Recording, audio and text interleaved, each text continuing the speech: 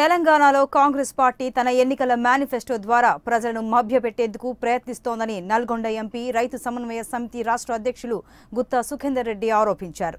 2 లక్షల రుణమాఫీ అంటూ కాంగ్రెస్ గొప్పలు చెబుతోందని, మొత్తం రుణాలు తీసుకున్న రైతులలో 2 లక్షల రుణం తీసుకున్న వారు 0.06% మంది మాత్రమే ఉన్నారని తెలిపారు. టీఆర్ఎస్ ప్రకటించిన లక్షలోపు రుణమాఫీ ద్వారా తెలంగాణలో 99% చిన్న సన్నకారు రైతులు లబ్ధి పొందుతున్నారంటున్న ఎంపీ గుత్తాతో మా ప్రతినిధి రామకృష్ణ ఫేస్ టు ఫేస్. ఎన్నికల సందర్భంగా కాంగ్రెస్ పార్టీ ప్రకటించిన ఎన్నికల మేనిఫెస్టో ప్రజా ప్రయోజనం కాకుండా కేవలం ఒక వర్గానికి మాత్రమే ప్రయోజనం చేకూర్చే విధంగా ఉందని నల్గొండ ఎంపీ రైతు సమన్వయ సమితి రాష్ట్ర అధ్యక్షులు గుత్తా సుఖేందర్ రెడ్డి చెప్తున్నారు. అసలు ఆ మేనిఫెస్టోలో ఏముంది, కేవలం ఒకే వర్గానికి న్యాయం చేసే విధంగా ఏముందనే విషయాలు ఆయన్ని అడిగి తెలుసుకునే ప్రయత్నం చేద్దాం. సార్ నమస్తే, చెప్పండి. మీరు చెప్తున్నారు కాంగ్రెస్ పార్టీ మేనిఫెస్టో ఒక వర్గానికే ప్రయోజనం చేసే విధంగా ఉంది, రైతులందరికీ లేదని చెప్తున్నారు. కేసీఆర్ గారు గతంలో ₹1,00,000 రుణమాఫీ ఇచ్చారు. ఇప్పుడు కూడా మా ఎన్నికల ప్రణాళికలో ₹1,00,000 ఒకే విడతగా ఈసారి రుణమాఫీ అని చెప్పాము.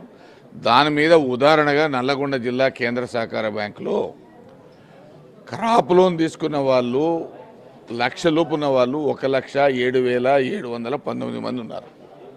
1,00,000కు పైన తీసుకున్న వాళ్ళు కేవలం 73 మంది ఉన్నారు.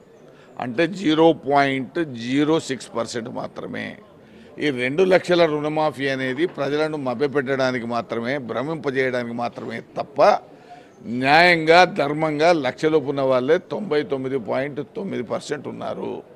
కాబట్టి ఆ విషయాన్ని ప్రజలకు చెప్పడమే మా భావ్యంగా మేము చెప్తా ఉన్నాం. ఎందుకనంటే మేము రుణమాఫీతో పాటు రైతు బంధు కార్యక్రమాన్ని దేశంలో ఎవరు అమలు చేయని విధంగా మేము అమలు చేస్తూ ఉన్నాం. కాబట్టి చెప్పింది చేయడం మా కర్తవ్యం. ఆ వాళ్ళు ఏమైనా కేవలం భ్రమింపజేయడానికి చెప్పేటువంటి 2 లక్షలు తప్ప వాస్తవంగా 2 లక్షలు అప్పు తీసుకున్న వాళ్ళు మీకు చెప్పిన లెక్కల ప్రకారం 0.06% మాత్రం. గతంలో లాగా 4 విడతలు 5 విడతలు చేసే వరకు మీకు మొత్తం వడ్డీలకే సరిపోతుంది వాళ్ళు ఇచ్చిన.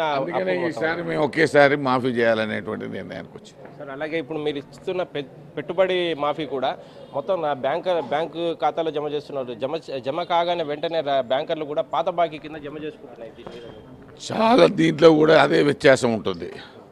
ఎందుకనంటే చాలామంది వాళ్ళ యొక్క సొంత ఖాతాలలో గతంలోనేమో అందుకనే ఇలాంటి సమస్య రావద్దని చెక్కులు ఇచ్చాము.